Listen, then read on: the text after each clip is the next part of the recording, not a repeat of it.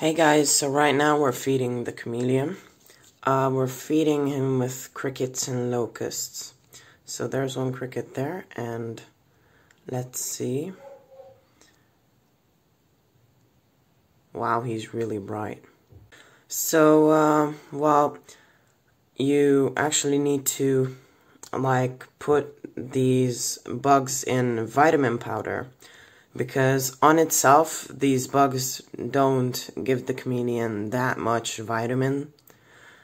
And, well, he needs some vitamins. So, yeah, and these have calcium in it, a lot of calcium. So it's very good for the chameleon. So, here are the bugs. And then here are also some larvae. And thank you for all the viewers who were watching my past videos. Bye!